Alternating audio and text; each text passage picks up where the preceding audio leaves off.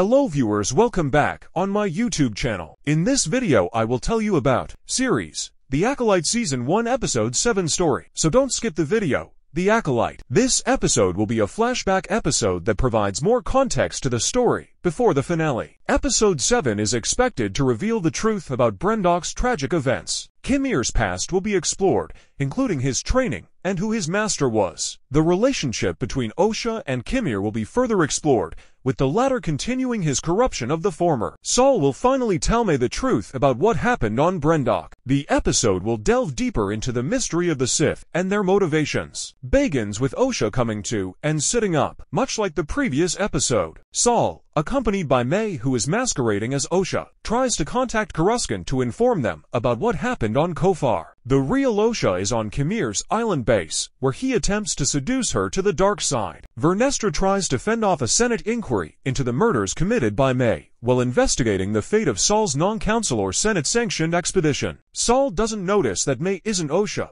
and Basil doesn't tell him about the imposter for a while. Saul's ship experiences a communications disruption, which prevents him from revealing the deep, dark Jedi secret. Osha and the stranger Kimir share a moment where their faces are close together, and Osha grabs his lightsaber. The stranger tells Osha that she should draw on her pain and attachment, which the Jedi considered a weakness. The Acolyte Season 1 Episode 7 review in comment box.